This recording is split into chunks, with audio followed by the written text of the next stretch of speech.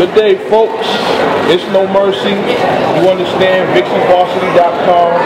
You know, we're here for our first interview, and I want to welcome a very special guest who goes by the name Milan Malisic. You understand? Introduce them to yourself. Let them know a little bit about you. You know what you're doing, where you're from. All right, cool. My name is Milan Malisic, and I'm an actor. And I'm co-starring in a movie called Freezer with Dylan McDermott. It's called Freezer, and it came out on Tuesday, the 21st. Okay. No Mercy got a copy of that and gave me a call, and I'm here to do an interview, so it's cool. Yeah. All right. Now, what inspires you to become an actor? Let's start off with that. What inspires you to get into acting? I've always wanted to be an actor since I was a kid. Since I saw like Ace Ventura: Pet Detective. Okay, that was a great movie too. Yeah, man, it was an amazing movie. And you know, I finished high school. I did a play in high school. I got accepted into theater school, and so I did that. I got a bachelor's in fine arts, and then I started doing a couple more plays. Worked with some professional people. I did a MFA, and then I got some TV gigs, and I got a movie gig, and I just got this big gig. So you know, kept going step by step. Okay, now is this your first movie gig? This is my second film gig, but this is my first co-star role. Okay, what were the other roles like? Were you like supporting or? Yeah, I would have like a small gig or whatever on this movie called The Boy Who Smells Like Fish. It stars Carrie Ann Moss, Douglas Smith, and a couple other people. But that was a very small role, and I played a Serbian immigrant who had like a problem with smelling bad. It was a comedic role, that one. This one's not so much. This one's more like psychopathic Russian. Yeah, this one seems a little more dark and devious. Like, that's what attracted me to the movie, because I was going through Google and I was searching through like recent movies that came out that were like maybe action oriented, thriller, and for some reason this one just happened to grab me, like a guy stuck in the freezer. Yeah, it cool. just makes me curious, like, why is a guy stuck in the freezer for something that he didn't do? You understand? So that's what made me go and check it out. Right on. Your character was dark and shady, but at the same time amusing. So you understand? How were you able to fit into the character? Like, do y'all have any like similarities or anything like that? Well, the character's Russian. When I auditioned, see, I'm not Russian at all. When I auditioned in Serbian. My parents are Serbian, but it's a funny story. I think that they thought it was Russian, so I got cast. And the day I come on set, I realized all the co-stars are Russian. They all speak Russian. So I started having a panic attack, and I learned everything, like phonetically. I wrote it out. I memorized it. But I can relate to the character. You know, I mean, he's just following orders. You know, he's got to be a little crazy because otherwise he couldn't do that type of job.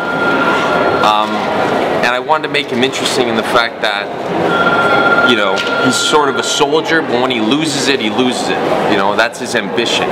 You know, his name's Stefan. He's a Russian mafioso that has to get the $8 million back from Dylan McDermott. That's why he's trapped in this freezer. And so we got to use torture and things like that to get it out of him. So obviously this guy's got a couple screws loose, but I wanted to keep it based in reality as well. Okay. Now, this movie was pretty gory. You understand?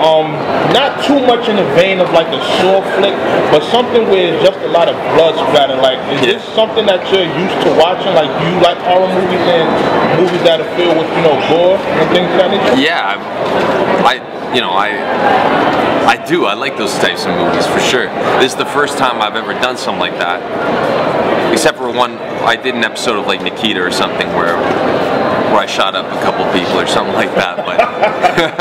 But But this is like the first time I ever like took an axe to somebody's head. Oh yeah, that was pretty intense scene. Like, how do you prepare yourself for scenes like that? You know what? I asked the director, Mikhail, I asked him, can I have like 5 minutes? And he said, you have 30 seconds. So I'm in the back before I have to enter the freezer. I gotta be crazy. And I'm just sort of like getting myself into this sort of psychosis. Okay, now what kind of thoughts do you have to think of to put yourself in that mood? Like, it was, you know, everybody's got their own sort of way of doing it, but I would use personal things, you know, like personal things to sort of create emotion for me, or like personal things you go through. Yeah, things from like my past and stuff, sort of like a method. Yeah. Type strategy. Okay, that's pretty understandable. Yeah. Do you have any plans on continuing to do roles like this? Like, do you have any movies coming up that you're, you know, currently working on, or you've been booked for that, you know, you might be working on soon? Yeah, I actually booked a role, and I tore my Achilles doing a play. I was playing Mercutio in Romeo and Juliet in Toronto, and I booked a role in a Henry Rollins movie, and I tore my Achilles and I had to be recast. But either way, that happened. I'm doing 2 Neil LaBute plays in Toronto coming up in March and April. And then I'm probably going to take a show to Serbia. I just got called like 2 days ago by a friend of mine who's a producer and a director. And he wants me to do a show in a theater in Serbia. And yeah, I think a couple of roles are going to be coming my way, hopefully. Okay. Now, as far as Serbia and Toronto, as far as like the whole film procedures, do you see any differences between the two? Like, you know, when you're on set in one place and when you're on set in another? Like, do you see differences by the way things operate? Well, definitely. I mean, I'm based out of Toronto now, and lots of these movies from the States come up, and they cast half the film in Toronto. Like, usually like co-star roles at the top, right? Because most of the stars come from Hollywood. So Canada sort of fills in those roles, and you know, we make those types of movies. As far as Serbia goes, or Europe, that's a whole different story.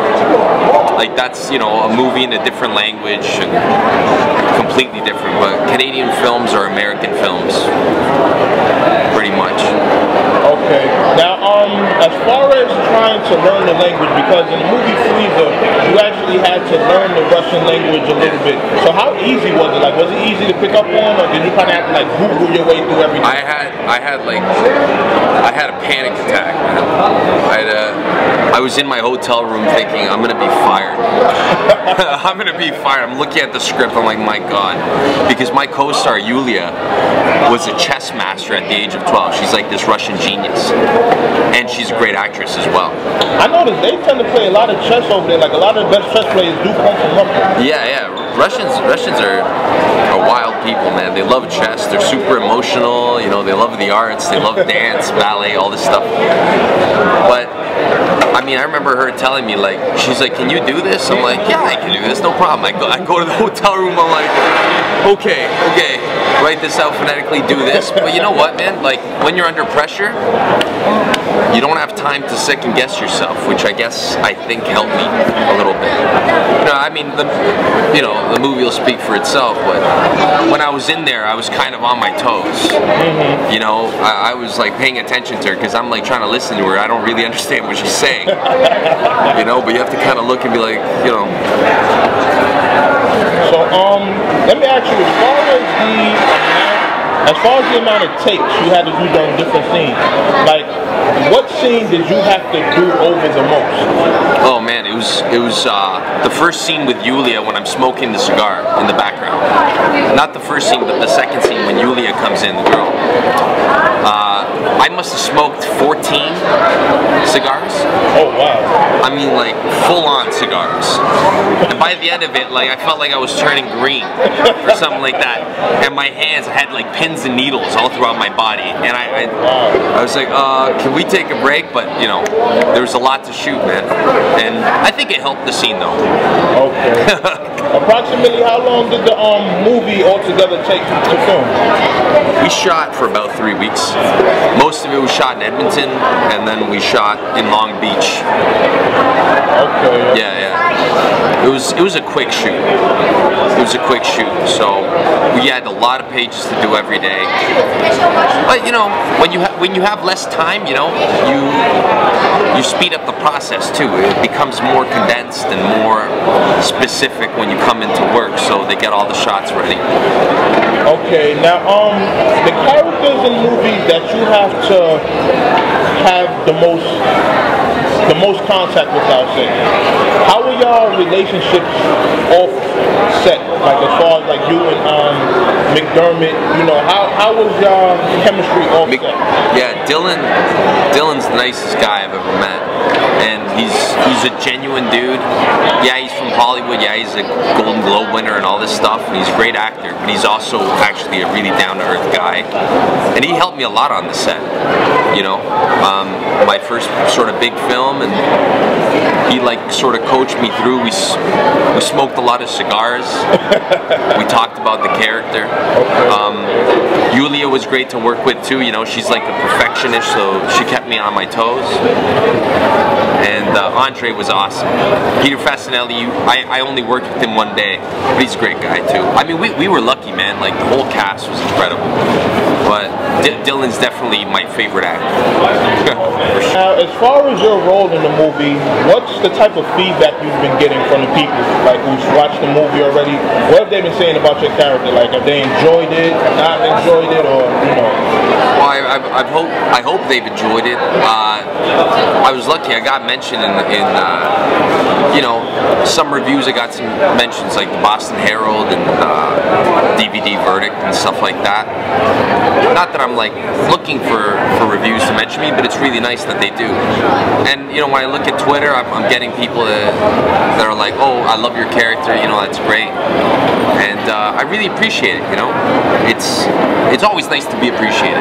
So you know, I just try to be honest with what I was doing and create like a whole person, not just like an evil villain. You know what I mean? I wanted it to be a person, yeah, who was a little like crazy, but at the same time he was also just a human being. Like for instance, when my partner dies or whatever, I wanted that to be sort of like a down moment, you know. I hope that came across that way. Now, I know I asked you this question on Twitter recently, but I'm gonna ask you again on camera. Okay. How was the swim at the end of the movie? Yeah, man, it was good. You have to see the movie to know what he's talking about. But basically,